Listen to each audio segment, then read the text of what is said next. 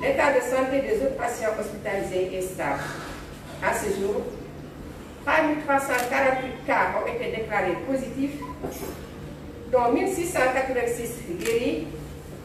39 décédés et donc 1622 sous traitement. Le ministère de la Santé et de l'Action sociale exhorte les populations au respect strict des mesures de prévention collective et individuelle. asalaamaaleykum askan wi ñu ngi leen di jottali lim bii ñu am ci mbas mi tudd Covid-19 fii ci Sénégal ci bésu tey bii di alxames ñaar fukki fan ak juróom-ñett ci mois de mai 2020 jot nañu résultat yi ci juróom-ñeenti téeméer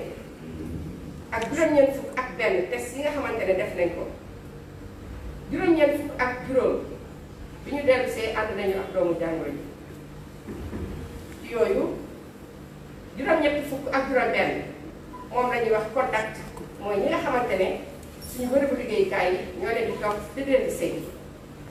juróom-ñeent nag ñoom la ñuy wax cas communautaire ñu ngi leen di gis ci diwaan yi zone de captage benn Castor benn Tali benn Gibraltar benn Golfe Sud benn ñoom ñëpp nag ñu ngi fii ci Ndakaaru fee ci Touba gis nañ fa ñeenti cas communautaire téeméeri patient mooy ñi nga xamante ne hospitalisé nañ leen bi ñu leen saytoo gis na ne seen yaram àndatul ak doomu jàngoro ji wër nañu fukk ak juróom-ñeenti cas grave nag ñu ngi koy am ba léegi ci suñu bërëbu sauvetage yi mooy maanaam service de réanimation yi nekk ci biir hôpital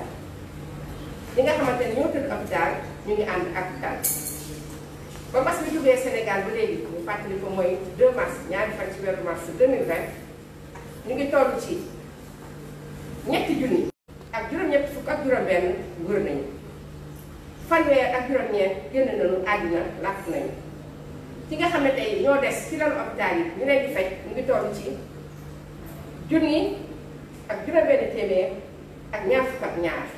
Ministère de la Santé et de l'Action sociale mu ngi doon di ñaax askan bi ñuy topp bu baax digle bi nga xam ne jox nañ leen ko bu ñu ko defee mbas mii ñuy wax Covid-19 dina génn ci Sénégal ñu ngi leen di gërëm di leen di sant wasalaam.